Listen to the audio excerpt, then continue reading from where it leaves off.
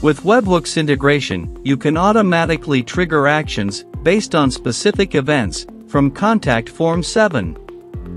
This feature allows you to instantly send data to a designated endpoint, ensuring quick updates and smooth communication with other applications. This guide will help you understand and implement webhooks in Contact Form 7.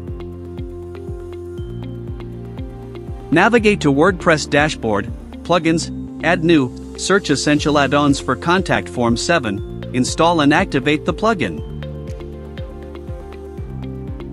Navigate to the Contact Form 7 menu, Essential Add-ons, Global Settings tab, Integrations, Webhooks. Enable Webhooks Integration. Navigate to any existing form or create a new one. Scroll down to Essential Add-ons Additional Settings and navigate to Integrations tab. Enable the Webhooks integration if it's disabled. Enter request webhook URL, request method, request header, and request body.